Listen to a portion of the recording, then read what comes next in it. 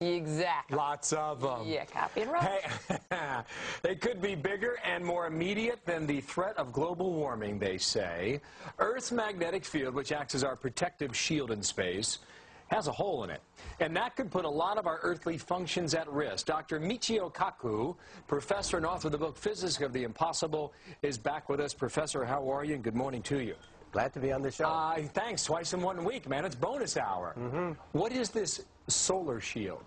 Well, every 11 years, the sun has a temper tantrum. It releases a shock wave, a tsunami of radiation that could wipe out communication, weather satellites, GPS, spy satellites, you name it. It's up there in outer space. So you're saying that my BlackBerry won't work? The internet, Fox, television, cable, satellite TV, all of it could get wiped out around 2012. That's when we have the peak of the sunspot cycle.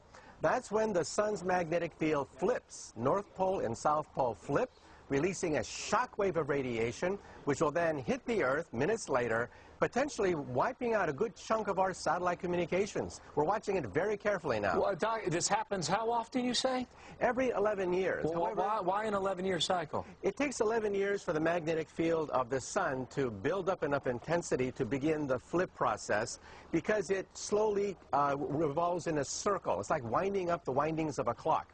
If you wind up the mainspring of a clock too much, it boing, comes out of control. Same thing with the sun's magnetic field.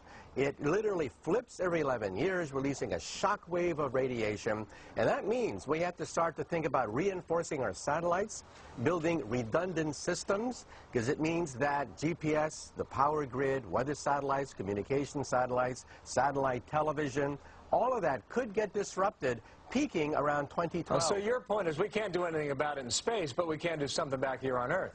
That's right. But backup systems, are companies really doing that? Well, they're going to have to do it because, see, we scientists made a mistake. We thought that the next cycle was going to be quiet. Well, some of our data was off by a factor of 20, and that's why we're issuing this alert now. We made a mistake. The next cycle, peaking around 2012, will be much more serious than we previously thought. Now, in the past, we dodged the bullet because we didn't have that many satellites up there 11, 22 years ago. Back in 1990, we didn't have that many space satellites. Well, that makes sense to me. But, you know, I'm listening to you talk, I'm thinking, why 2K? I'm thinking it's just a tactic that put a lot of fear in a lot of people.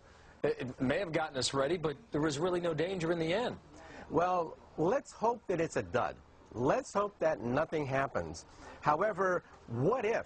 What if our communication systems are wiped out? Billions of economic activity could be jeopardized. Do you think anyone's taking this seriously? I think we're going to have to. The physicists are now sounding the alert. We made the mistake. We made the wrong projection. The next solar cycle will be more intense than previously thought. And an ounce of prevention is worth a pound of cure. Now's the time to begin to create redundant systems, reinforce our satellites, build backup systems. All right. Michio Kaku, the word is out. You know, if you render my BlackBerry useless, that's okay. I mean, you're allowed to do that for a while, and we'll bring it back. Okay. Thank you, Doctor. Nice to know. Meg?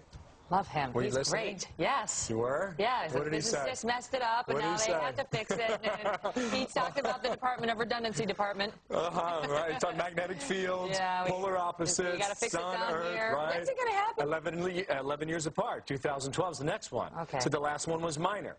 So the scientists are to blame for that because they underestimated the power. And they think this time it could be the big one. I think he is the most understandable physicist I've ever had the pleasure of listening to. Am I wrong? Do you guys love him? I think we should make him a Fox News contributor. I've just decided it.